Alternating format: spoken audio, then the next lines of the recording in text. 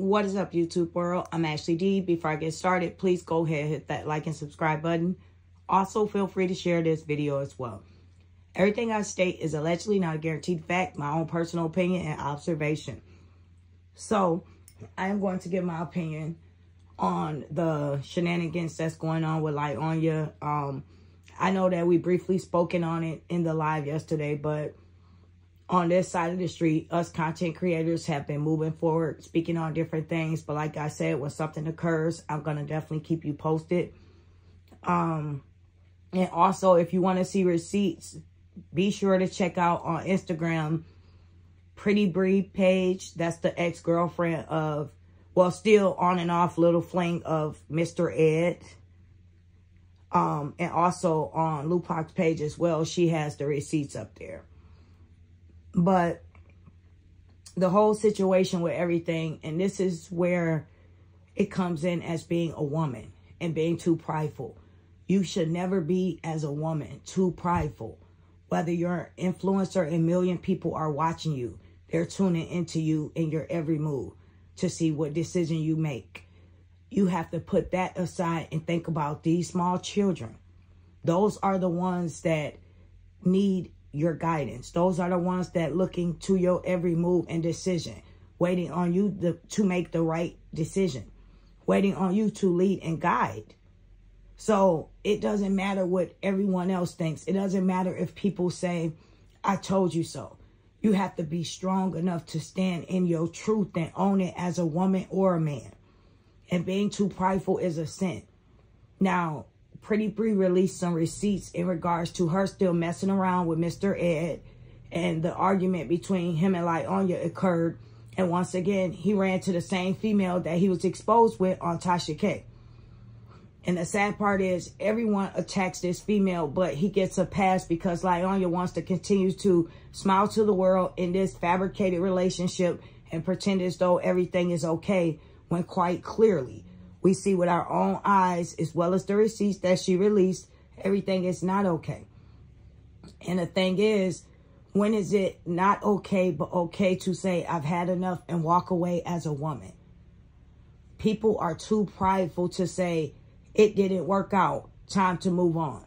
Like we've all stated, including the women that come visit on my panel.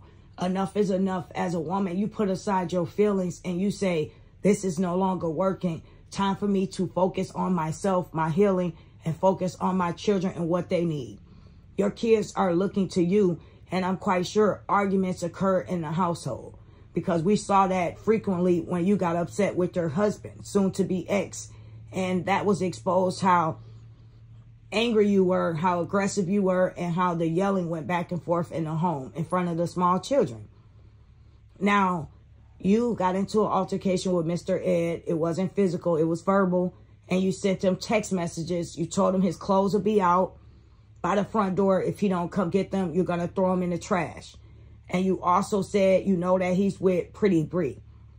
And someone sent you text messages or video tapes, whatever. They sent you pictures of him being with her. Now, you've introduced him to the world on the internet. So it didn't have to be her sending video or pictures to you, but it could have been one of your fans, or it could have been nobody that's not your fan. Hit you up on Instagram and message these to you. And instead of you taking accountability. Now, taking accountability is a hard thing for people that's a narc, for people that wants to always control the narrative, the scene, control what people think. They would rather live in a lie. They will rather deflect, put it on everyone else, but who the person is to blame. And the person to blame is Mr. Ed. And I use these names because I don't want to get copy striked and all this other stuff, and I'm not going through that. And I use the names because I feel like it too. Now, he is the one to blame, but yet everyone is going at the female. That's what the problem is about people taking accountability. You were in a relationship with him. It did not work out, but we're going to blame her for sending pictures to you. We're going to blame her for him going to the bar, having drinks with her, and her being at his house while he sleep. Now, yes, she took those pictures. Yes, he knew she was capable of doing that in the first place, because that's what happened on Tasha K. when she exposed those text messages and audios as well. But yet he chose to deal with her again. And he didn't care about that getting leaked out. He didn't care about the aftermath or how you would possibly be hurt and feeling if that was exposed. He chose to continue to live his life as though he's a single man, go out to a public open establishment with her, have some drinks, and yes, he did leave her with the tab. But I'm quite sure he cashed that back to her to silence her or whatever transpired between that. Not to mention she said she had more receipts. So accountability is something you should have made him own and stand up for instead of putting on some skeleton costumes with the whole family dancing to a TikTok as though it never happened. Make it make sense.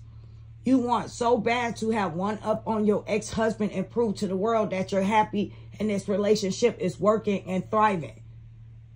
In the same sense, you're hurting and you're heartbroken. And that's okay. As a woman, that's normal. You jumped in something ahead of yourself when you should have spent time with you and your children healing. And that's what everyone should have encouraged you to do instead of pretend that and fabricate this relationship as though it's just couple goals and you are so happy. We know you're not so happy. Why would you be when all these things are being exposed about your partner cheating on you? And this is early on. This was before the year was out. At first, a video was released on his Instagram where he was in a cab with two women that were acting inappropriate with one another. But we blame Mr. LaTruth for that, right? So he was so desperate to hack in this man's phone and expose the video instead of everyone holding Mr. Ed and making him take accountability for his actions and what he did when he wasn't around Lieonya. And he was able to get his Instagram back just that quick. Make it make sense. You guys always deflect and blame everything on everyone else, including the person that should be committed to you. Mr. Ed is the one in the relationship with Lieonya. That's who should be taking accountability for this. Mr. Ed is the one who said, I'm going to be in this relationship publicly with you. I'm not going to hurt you anymore. I'm committed to you. You're not committed to PrettyBre. You're committed to him. And he knows you have a public platform. And just like always, like I stated, you've always loved on him more than he's loved on you. On all your Instagrams, on your Facebook, you show so much devotion, so much commitment. You publicly say how wonderful he is to you. You write long paragraphs, how much you love him and how much of a man he is and how blessed you are. But yet when we go on his page, the only least thing he has is some type of skit or something he's doing with one of your kids. He acknowledged you on your birthday. It was something so brief. Happy birthday, Bree. You go, girl. Love you much. Something as simple as that. But he's promoting his podcast. He's promoting when he goes out publicly to speak somewhere. And he's promoting his business and keeping it professional and cute. He's promoting his TikToks. But he does not promote your relationship as much as you promoted his. And now all of a sudden he wants to put you in the bed kissing on him out of nowhere, when that's not even something that he normally never does, to let us know that there is absolutely trouble in paradise.